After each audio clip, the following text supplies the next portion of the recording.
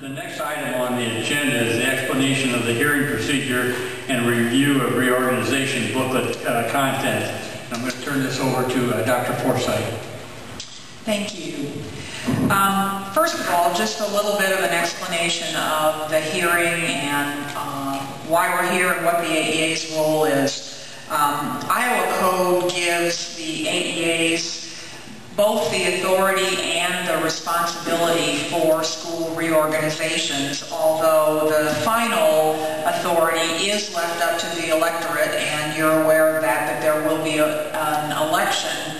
But the petition process comes to the AEA board, and the AEA board has the responsibility to take a look at that petition and ensure that certain guidelines and certain things are in line, and then approve that petition to go forward to the election. And one of the main charges, if you will, that the state of Iowa gives to the AEA in this process is summed up in this quote that I'd like to read to you. It is the policy of the state to encourage economical and efficient school districts which will ensure an equal educational opportunity to all children of the state.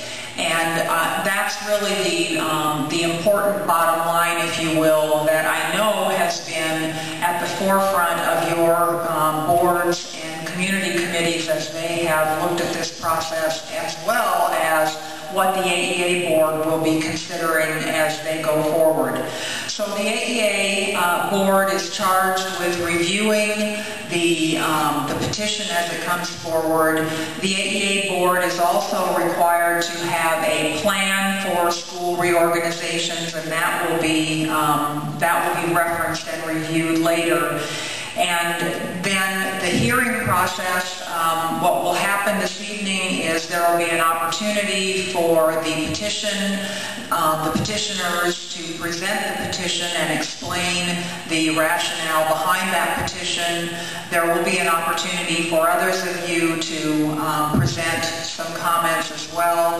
The AEA board will make sure that they have all the information that they need going through the agenda process. And then ultimately tonight, the AEA board will make a decision, either the decision on the petition, or there are some other options, which when we get to that point might be explained in terms of if they feel they need more information to continue the information gathering process to another date, although I don't anticipate that necessarily happening.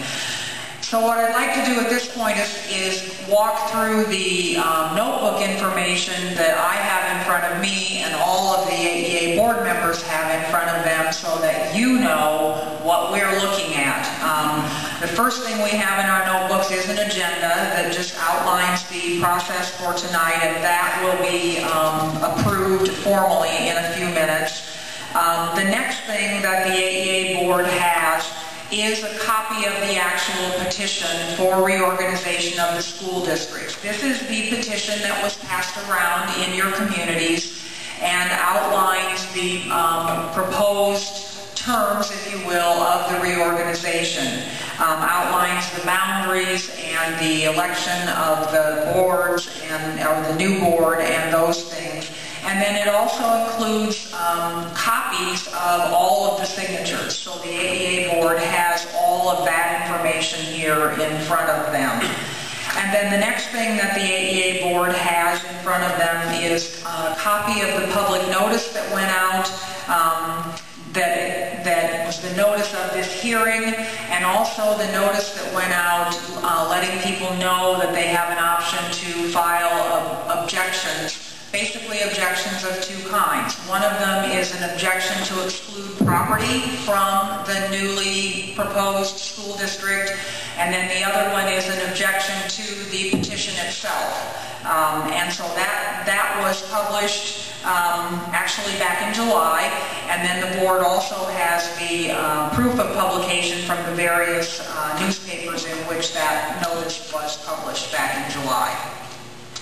The next thing that the AEA board has in front of them then is actually an excerpt from that AEA plan that I referred to, that all AEAs are required to have, that reorganization plan. And they have the section of that plan where it actually talks about the school districts and what their reorganization options might be.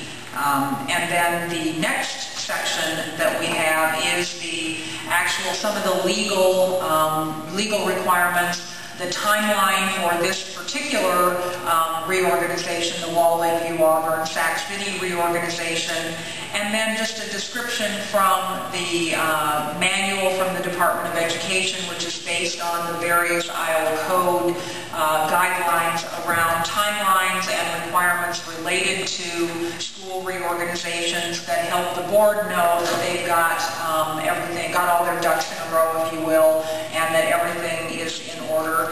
And then the final thing that they have in their notebook is an actual map of the proposed new school district, showing where the boundaries would be in that new school district. So that is what we're looking at up here, and pretty brief, but at least a little bit of an overview of how the hearing process will go at this point. So, Thank you. Are there any questions